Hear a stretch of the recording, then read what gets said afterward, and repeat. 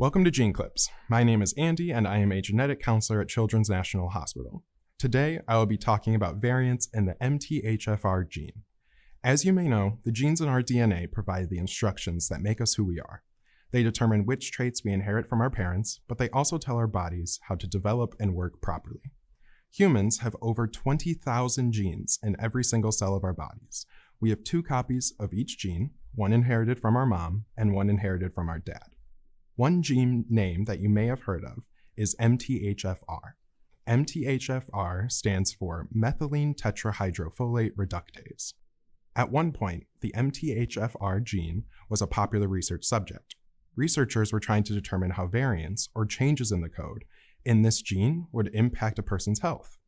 There were 2 variants identified often, C677T and A1298C.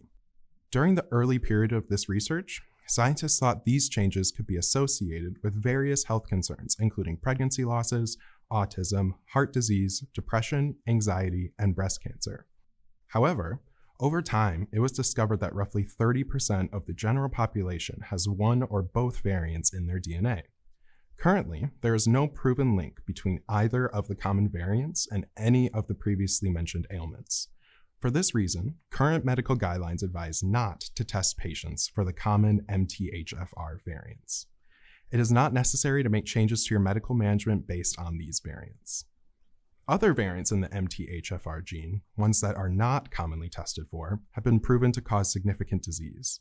These severe MTHFR mutations are very rare. Individuals with severe MTHFR deficiency have clinical concerns starting at a young age. Complications of severe MTHFR deficiency include seizures, strokes, intellectual disability, and movement issues. Your genetics provider can answer any questions you have about the MTHFR gene. Thank you for watching Gene Clips.